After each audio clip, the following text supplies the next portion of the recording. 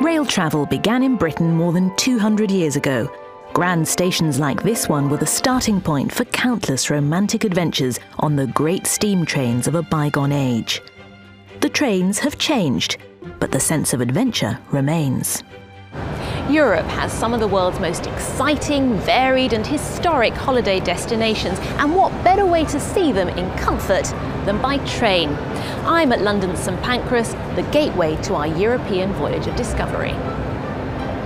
And it starts here, aboard a Paris-bound train, as I begin my 1,200-mile journey to the eternal city, Rome. I'm one of the 5.5 million passengers whose journeys are organised by Rail Europe every year. European geography is complex, they come from all over the world. So sometimes what we do for them is that we simplify the journey. We took all the hassle off by giving them interactive maps, explaining the products that they should take. So basically this is our role, just to make them journey unforgettable. The company's been guiding passengers across the continent in style for more than 80 years. Today they have access to rail products from more than 50 European train companies.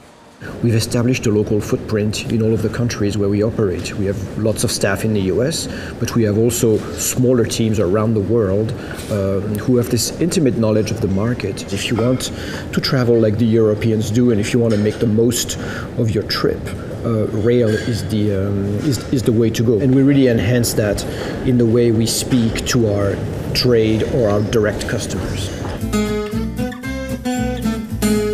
Less than 2.5 hours after leaving London, I'm in Paris. Helpfully, Rail Europe's service goes beyond the station. They can arrange metro cards and tours as well. Day 2, and there's just time to enjoy breakfast at Gare de Lyon before my journey to Switzerland.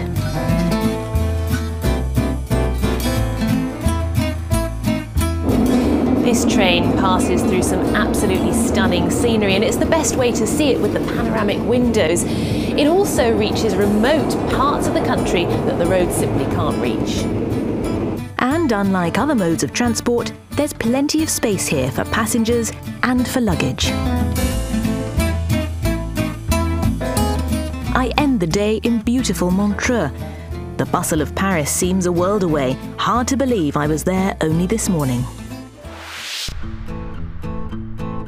Day 3, and I'm heading to Rome via Milan, Bologna and Venice. My connections are seamless, but if I had been delayed, I could have easily caught the next train. They're so frequent. It's one of the reasons European rail travel is so popular with business customers. When you have meetings that take a bit longer than expected or that are finished earlier than expected, then you just hop on the next train that's available if you don't have a seat reservation, and you go where you need to go. And alongside the business traveller, you're just as likely to find holidaying couples, families and backpackers. To travel by train, it's more comfortable for the children. If we are traveling by car, it's narrow and small place, but here they can move, they can go and buy a meal. I'm backpacking, and the train is the best way to travel because it's very cheap and easy. It's very easy to get connected and to add one more thing to your schedule. No matter what kind of traveller you are, one of the best things about going by rail is that the train leaves you right in the centre of the city, like here in beautiful Venice. No need for lengthy transfers, you can just get on with the sightseeing. And rail travel minimises the environmental impact on these historic places. Electric trains are far less polluting than large boats, planes and cars. One of the things I've loved most about this journey is that I haven't actually felt like a tourist. Right from the start, I've been travelling with the locals, and that's as memorable a part of the experience as seeing the countryside and the famous sights. My last train takes me right across Italy, from sea to sea, Adriatic to Mediterranean, towards the Roman sunset. They say Rome wasn't built in a day, but with Rail Europe's help, that's roughly as long as it takes to get there.